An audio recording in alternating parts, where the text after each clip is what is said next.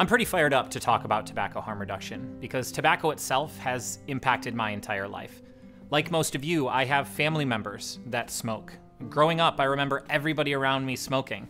Now, some of those people quit, some of them tried, and some of them didn't. And unfortunately, because of the death and disease associated with smoking cigarettes, they're no longer with us. So this entire thing is pretty personal to me.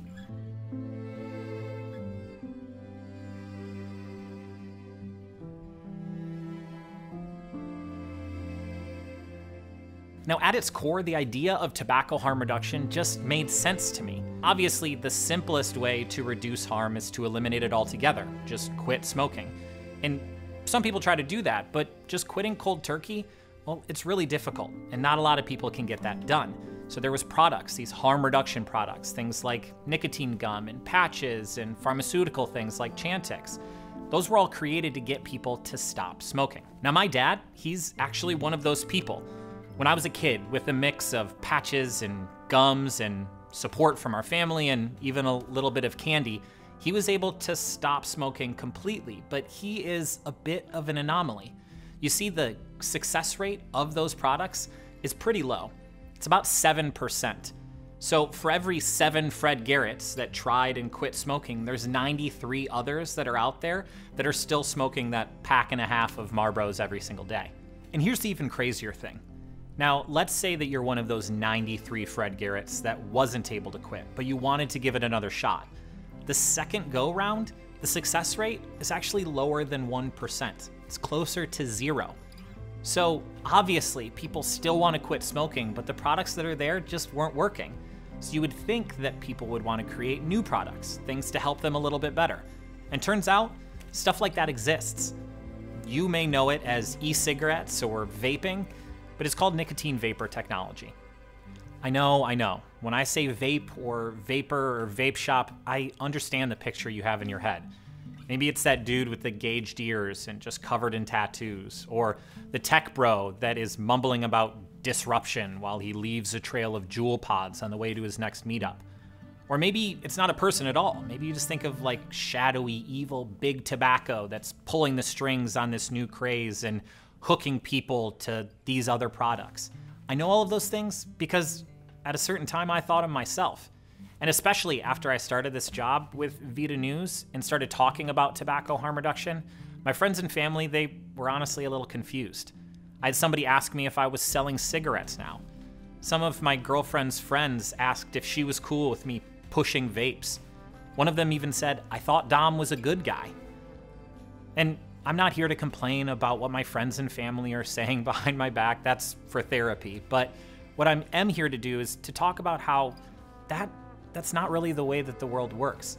The reality of the situation is it's a lot more nuanced and complex than that. People are not just one thing. And so what I wanted to do is take some time to travel around to the states near where I live to talk to these people. The people that use these products, that call themselves vapors, that own shops and businesses that support their friends and family in their community, to see exactly who they were.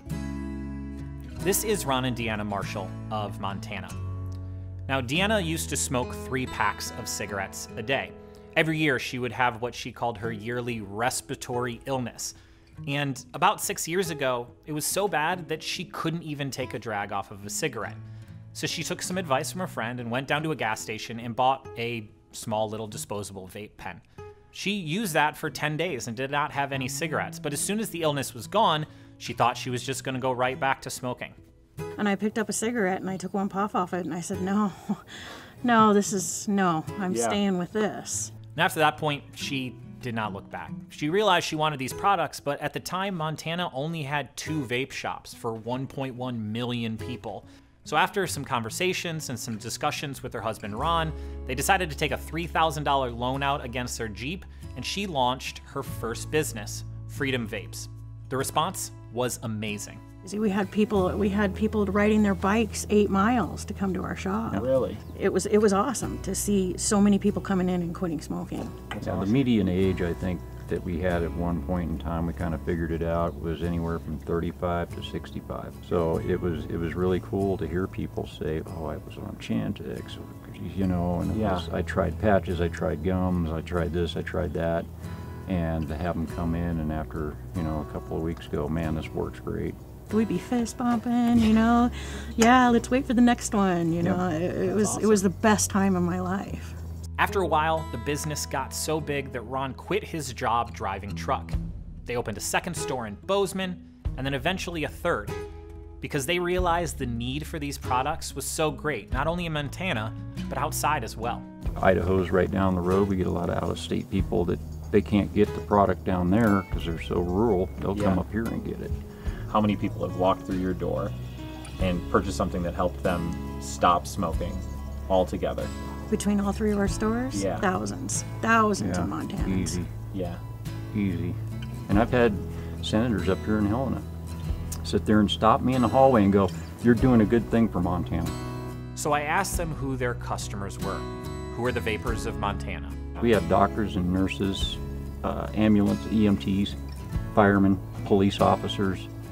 I mean, Board of Health members, we have all kinds of people that are our customers. People think, you know, well, yeah, you're a vapor, you know. Well, I'm an EMT, you know, and I'm a vapor. Or I'm a health practitioner, I'm a vapor, you know. Yeah. We need more people like that to come forward and go, yeah, it's not just this segment, it's all across the board. So this couple, who was living paycheck to paycheck, found something that helped them both stop smoking. After realizing the power of the products, they wanted to help other people in Montana have the same ability that they did, so they started a business. No shadowy big money pulling any strings, no get-rich-quick schemes, just two people starting a small business in America. We had one come in on his 18th birthday Really? to quit smoking. He'd already been smoking for a couple years, just found out that his girlfriend was pregnant, and he wanted to quit smoking and be a good dad. This is Skip Murray. Much like Ron and Deanna, Skip saw the power of these products herself, and so she opened a store in northern Minnesota with her son. But if you were to like estimate how many people that you think since your shop has been open that you've helped completely stop smoking combustible tobacco, do you have any idea what that number would be? Over 1,000. Yeah. You know, it used to be just about every day you help somebody quit smoking. It's really sad now because you're lucky if there's one a month. Why is that? Because people no longer believe that vaping is safer than smoking. There's been so much negative publicity, a lot of misinformation, and it's scaring people away from trying it. So they believe they might as well just keep smoking. And Skip is right. The campaigns warning against the so-called dangers of these products have grown louder and more frequent. Just last year in the United States, we saw how the CDC and the FDA linked the EVOLI crisis to vaping, even though it has been proven that those lung injuries actually came as a result of something added to black market cannabis e-liquids. But as you know, once a story gets legs, well, it's pretty hard to stop it. And those fears, unfounded as they may be, led to more intense scrutiny. And after scrutiny came more intense regulation. Flavor bans, clean indoor air, tax, you name it, they were bringing it at us. One of the justification for the regulations, claiming that these products are exactly like tobacco products and therefore should be regulated the same way. However, the owners of these shops, well, they don't agree with that classification. This is something that gets people away from tobacco. Yeah. Call it our enemy if you want to. This is what we were doing. I don't believe these products should have been classified tobacco. There's no tobacco in them. Yes, there's nicotine, and nicotine is in things other than tobacco. I think they should have gotten their own classification. They're a consumer product. They were invented by somebody who smokes to help people quit smoking. And we're not even allowed to say that because that's a medical claim, but it is. It's the consumer's solution to the tobacco problem. But unfortunately, the label of a tobacco product has stuck. And with that came immense regulation from the FDA. You see, the FDA has this thing that they call the PMTA, or the Pre-Market Tobacco Application. Now, this was originally intended to help the FDA stop new tobacco products, or at least get a closer look at them before they hit the shelves. Originally, these applications applied only to things like cigarettes and smokeless tobacco. These other products were not included, but because of the intense scrutiny and push from anti-vaping groups, there was a deeming law that was passed in May of 2016, which allowed the FDA to lump all of these products in with things like cigarettes. And even though that deadline was a ways off, there was increased pressure due to the misinformation around the Volley crisis last year, and it led a judge to set a much sooner deadline for those applications.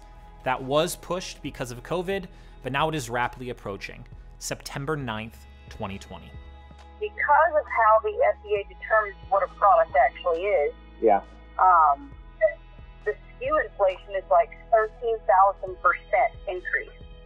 This is Shar Owen, an information technology expert, as well as another small business owner making and selling e-liquids for open system vapor technology. She and her husband realized very early on that most shops are not prepared for the enterprise level requirements being asked of them from the FDA. So they created a way to streamline the process. We're asking these people that are mom and pop shops that probably work off paper receipts to enter the world of enterprise. And all we need is a little help from the FDA. The way that the PMTA works is that small businesses need to submit an application for each SKU, or individual product they sell. Now you might think this is simple, maybe a couple dozen applications, but in all reality, each change of a product, each different size, every flavor, that equals a new application. And those numbers can add up pretty quick. These small people are going to have a problem with is the fact that they have to make, instead of doing their 100 recipes, they have to do closer to 5,000 or 6,000 documents for those exact same numbers of recipes. And these applications, well, they're not easy to fill out, and they're definitely not cheap. Even with a streamlined process put together by this group of small business owners, it takes hundreds of hours per application. And on top of that, Mitch Zeller of the FDA's Center for Tobacco Products estimated that it could cost a couple $100,000 per application. And those are things that most small business owners just can't afford. The FDA is under the umbrella of the Health and Human Services. And the secretary of that government agency, Alex Azar, did say that they would provide a streamlined, cost-effective process for small businesses to get through this application period. However, that doesn't quite seem to be the case. Secretary Azar talked about a streamlined, affordable PMTA process for these small businesses. None of these things have happened. Has the FDA reached out to you at all? No. No. This is the group that the FDA should be honed in on to hopefully help. What they're trying to do is say, we're going to make it easy for you, when in fact it is impossible. Yeah. So this lack of clarity from the FDA, the failure to streamline, and the threat of enforcement is causing many businesses to just close up shop early. The Rocky Mountain Smoke-Free Association estimated that 14,000 businesses, small businesses, just like Skip's, just like Shar's, just like Ron and Deanna's, are going to be forced to close because of the requirements on this application. That's over 160,000 Americans out of work, $24 billion worth of economic activity that disappears. However, it's not just going to disappear. It creates a vacuum. What is this going to do for the consumers? For the people that are actually using this, what does this mean to them? It's going to turn the majority of the industry over to big tobacco. And big tobacco used to be the enemy, and they're going to have the corner on the market because all these small businesses are going to go away. And those businesses that manage to stay open through this process, well, they're going to be severely hampered on the products that they have available. And that means less options for those people that are just looking for an option to quit smoking. One of the things that's appealing to people that smoke is that variety. And without the variety, a lot of people say they'll just keep smoking, or they'll go back to smoking if they've already quit. And this is why I traveled around the country, to talk to people like Ron and Deanna and Skip and Shar, to see that that caricature that we think of when we hear the word vapor, well, that's not the case. It's people like this in small towns and cities all across the United States that are just looking for a way to help their friends, to help their family, to help their community quit smoking. Why should we fight to help people get on something that's better than smoking? It shouldn't be a fight.